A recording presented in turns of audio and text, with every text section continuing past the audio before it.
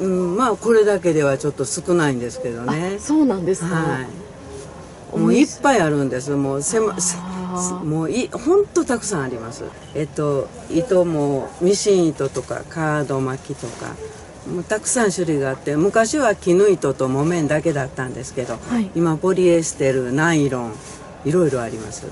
種類がね、なんせ増えてきてますよね。それとその年によって、はい、流行する色がありますので、はい、糸にも流行色っていうのがあるんですね。だからすごくその年はすごくその色ばっかりが出るとか。